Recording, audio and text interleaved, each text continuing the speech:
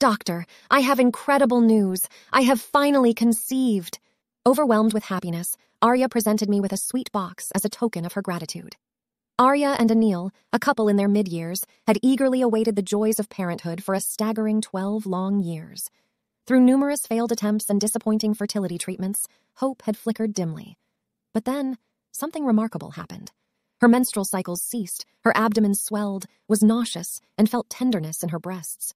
Astonishingly, she even claimed to sense the movements of a tiny life growing within her womb.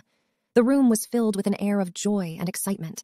Yet, as a medical professional bound by protocol, I gently advised Arya to get a urine pregnancy test.